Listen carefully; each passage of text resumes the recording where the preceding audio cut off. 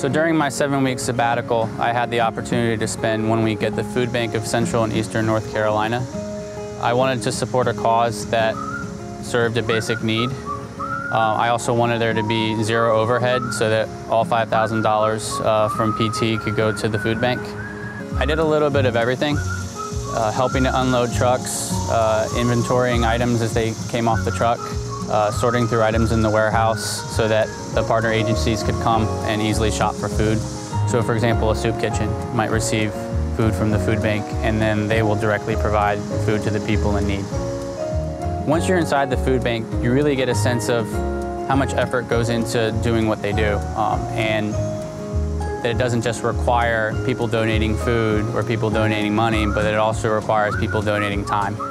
We talk about giving primarily in terms of dollars, but you can also give your time. And I think that one thing I've learned is that I need to be better about giving my time to people that are in need.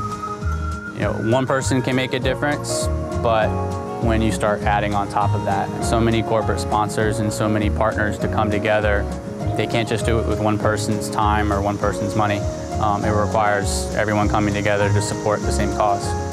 I never had to worry about having enough food on my plate as a child growing up. And unfortunately, not all the kids in this area can say that. 1/3 of the people that the food bank serves are children, and I don't think any child should have to go hungry. We've had 3 people from PT now give their time to the food bank during their sabbaticals, and that means that PT's directly supported 75,000 meals. I mean, the next person at PT that volunteers at the food bank during their sabbatical will mean that we'll have contributed to 100,000 meals. That's pretty cool.